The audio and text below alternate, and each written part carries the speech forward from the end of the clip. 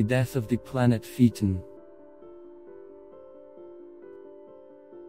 Between Mars and Jupiter is a belt of asteroids, consisting of many small cosmic bodies that sweep in outer space around the Sun.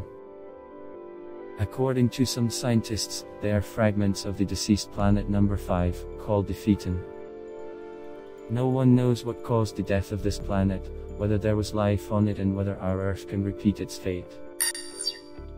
Instead of a planet, thousands of asteroids. Phaeton is called a hypothetical planet.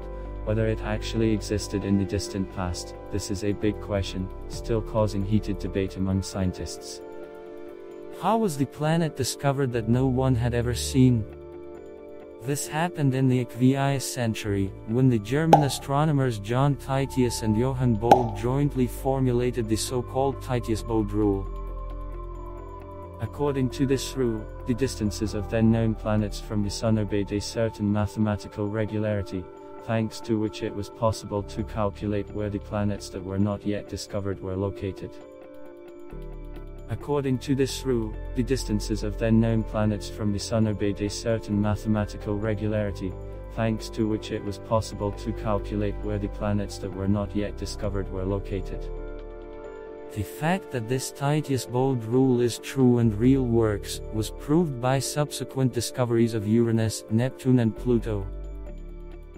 Back in 1781, after the discovery of Uranus, the question arose for the first time about planet number 5, which, according to the rule, was supposed to be between Mars and Jupiter. The search began for this missing fifth planet, which was taken by a group of 24 astronomers. It so happened that in 1801 the Italian astronomer Giuseppe Piazzi was ahead of this group. He discovered in a predicted orbit the dwarf planet Ceres, which was too small to be considered planet number 5. When in 1802 astronomer Heinrich Olbers discovered in close orbit another dwarf planet Pallada, he suggested that all these small cosmic bodies are fragments of the once existing large planet. After that, Olbers calculated where to find new dwarf planets. Already in 1804, Juno was discovered in a place predicted by a scientist, and 3 years later Olbers himself discovered West. Olbers' hypothesis about the lost fifth planet, later called Phaeton in honor of the mythical hero, son of the god of the sun Helios, was so plausible that for a long period it became generally recognized. In the following decades, hundreds of new asteroids were discovered, and then thousands. According to various estimates, in the asteroid belt there are from 2,000 to 4,000 relatively large cosmic bodies, and the number of different little things can amount to hundreds of thousands of objects. According to rough estimates, if all the bodies of the asteroid belt were blinded by one big ball, then we would have a planet with a diameter of about 5,900 kilometers.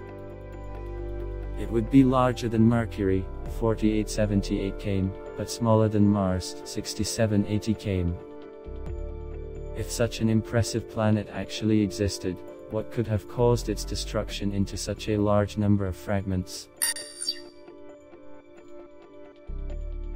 Lines of Jupiter or atomic warfare. The simplest and shortest explanation of the death of the planet Phaeton is connected with the giant Jupiter. According to one hypothesis, the Phaeton collapsed under the influence of powerful gravity of the giant planet. Jupiter simply tore the neighboring planet with the assistance of the gravitational field of Mars. The destruction of the Phaeton could have occurred in close proximity with Jupiter, which happened for an unknown reason.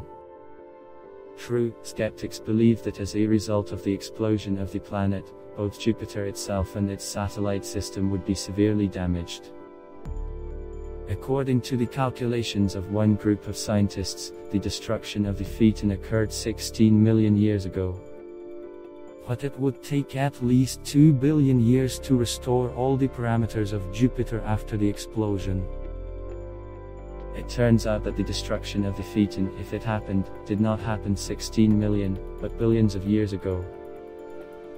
The asteroid that destroyed the dinosaurs 65 million years ago speaks in favor of this assumption. if the Phaeton collapsed 16 million years ago, then where did it come from?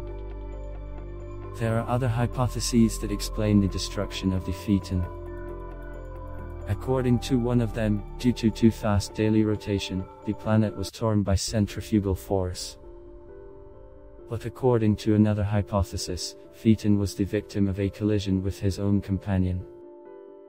Perhaps the most interesting hypothesis was proposed by science fiction writers, who in a number of works linked the destruction of the Phaeton with the atomic war unleashed by its inhabitants.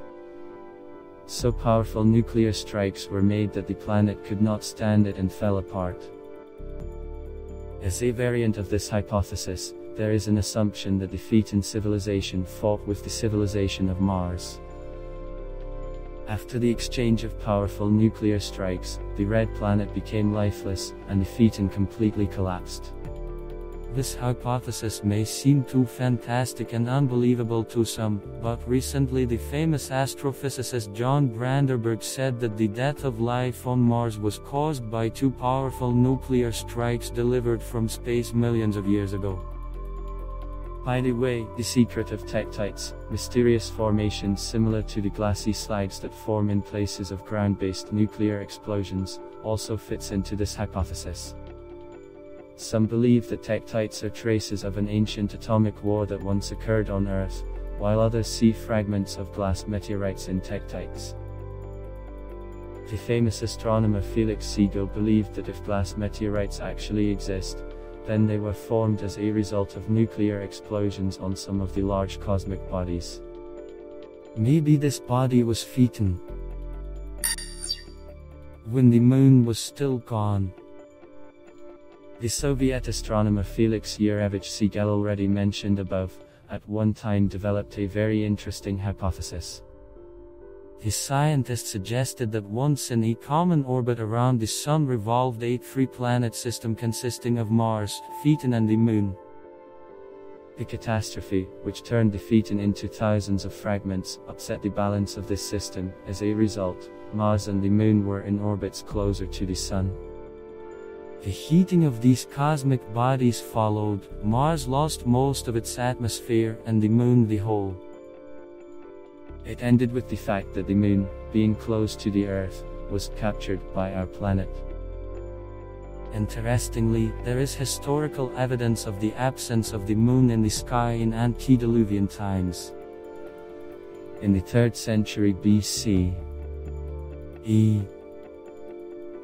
Apollonius Rhodius, the chief overseer of the Library of Alexandria, wrote that there was a time when there was no moon in the Earth's sky. This information Rhodius received by rereading the oldest manuscripts that burned with the library. In the most ancient myths of the Bushmen of South Africa, it is also said that only the stars illuminated the night sky before the flood. There is no information about the moon and in the most ancient Mayan chronicles. The famous writer and researcher Gorbowski believes that the Phaeton died 11652 years ago. Mind you, this is about 12,000 years ago.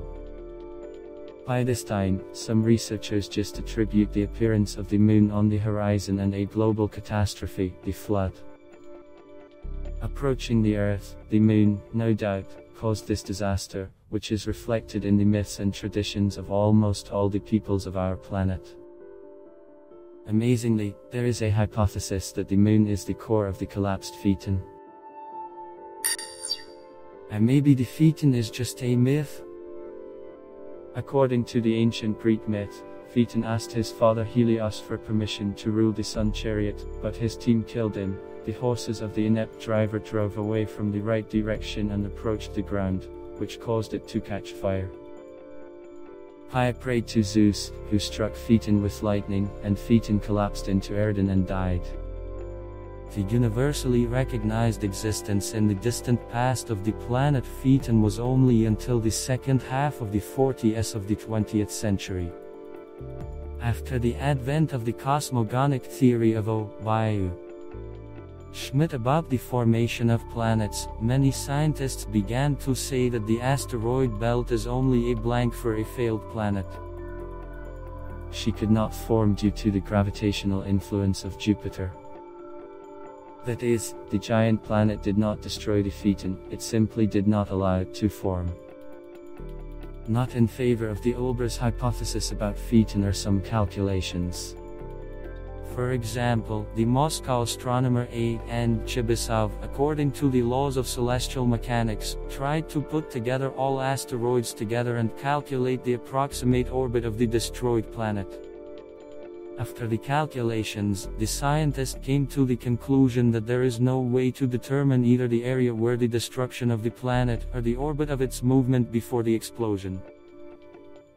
But the Azerbaijani scientist G.F. Sultanov, on the contrary, tried to calculate how the fragments of the planet would be distributed in case of its explosion. The differences in distribution turned out to be so large that there is no reason to talk about the explosion of a single cosmic body. It is possible to counter these calculations only that for a long time after the death of Phaeton, under the influence of planetary perturbations, the orbits of the asteroids changed and messed up. It is now impossible to establish their initial parameters. But for those who believe that the Phaeton once existed, there is still good news. More recently, paleontologists found petrified bacteria in stone meteorites, similar to cyanobacteria, living on Earth in rocks and hot springs. Scientists have no doubt that these meteorites formed from the debris of the planet on which life was. This planet could be a Phaeton. Like and subscribe. It will be more interesting further.